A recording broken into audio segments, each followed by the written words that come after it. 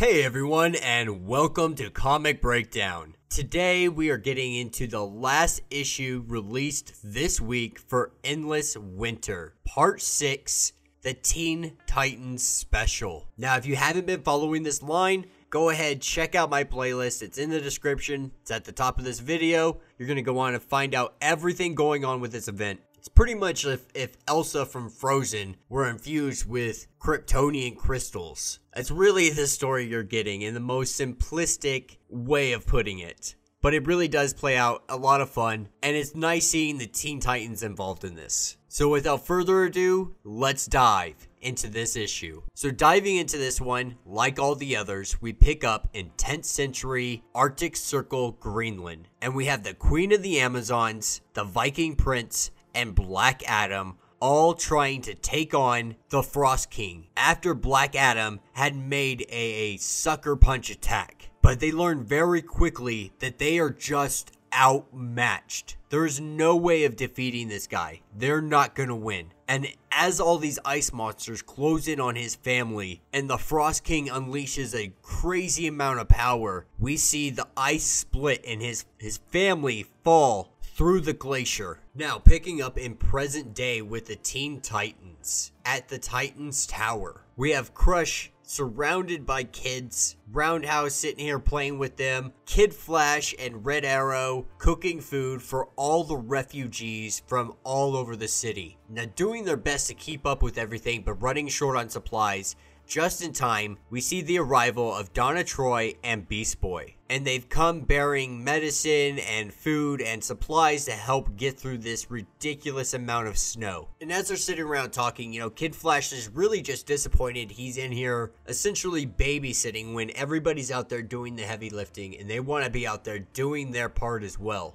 Donna, Troy, and all of them are supposed to be training them, and they're not getting trained. They're just on babysitting duty, and they want to actually go out and do something. And then that's when Roundhouse says that there's reports of people stranded on the Brooklyn Bridge, surrounded by ice monsters. And it's not too far from them, and they have the opportunity they could do some help. And this is where Donna Troy agrees, and they head to the Brooklyn Bridge, and the Teen Titans attack and start just laying at monsters left and right. And you could see this team, even though they're not actually getting a lot of training right now, have great chemistry working together. And they all seem to be attracted, all these ice monsters, attracted to this giant spheric spiked ice ball. And Roundhouse melts it down, and inside they see a young woman inside of it. And as she starts to wake up, she sends ice spikes hurling at the team, not realizing that it's actually for the giant ice monster behind them.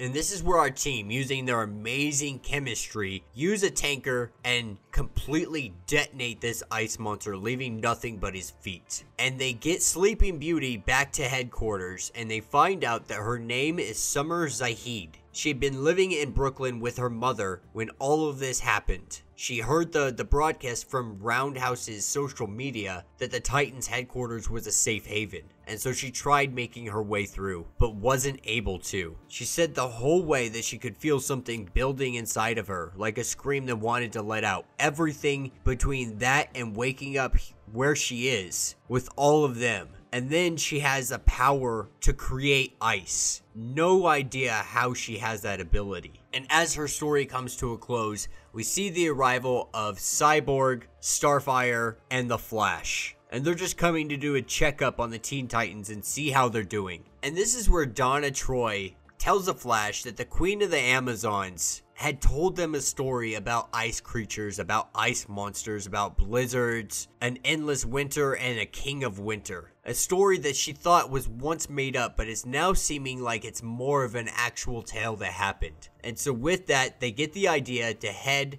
to Themyscira and find out exactly what the heck is going on. And this is where we cut over to Themyscira and we see it completely covered in snow. And our Queen of the Amazons standing with her warrior Amazonians ready to take on all the ice monsters that are at their gates. And this is when a boom tube opens up and Donna Troy and the Flash pop through, met by spears in their face. And that will be the end of this issue. So let me know what you guys think down in the comments. This was really us driving the plot forward. You know, Flash and Donna Troy are now going to find out exactly what happened in the past.